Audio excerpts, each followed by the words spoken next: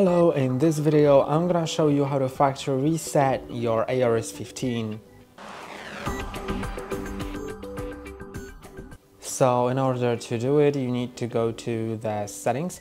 So let's go to settings, then go to Windows Update and Advanced Options. Now you have the recovery here and you can just click on Reset PC. Now you can choose whether you want to keep your files or remove everything. So I'm gonna select remove everything. But if you keep your files, then your personal files will be kept. Apps will be uninstalled, but on the desktop there will be an HTML file that you can just open in your browser easily, and you'll have the list of all apps that were installed, so you can remember what to reinstall after that.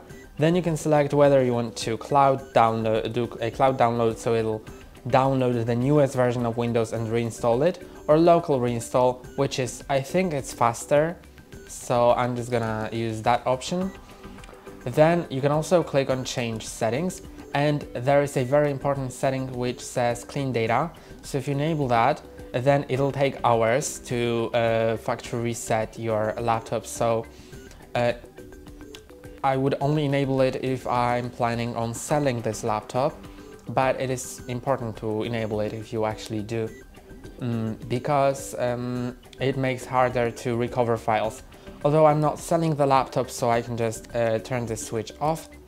Then I'm gonna click on confirm and next. And now let's wait a second and click on reset.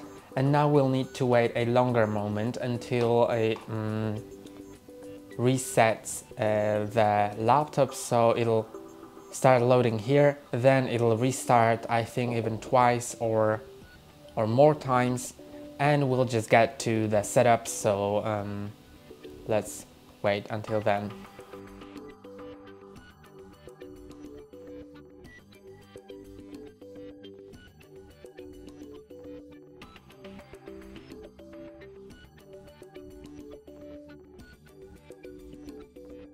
And now, as you can see, the laptop was reset and you can set it up. If you don't know how to set it up, there will be a video on our channel on how to set it up. So that's all for today. Don't forget to like and subscribe. See you next time.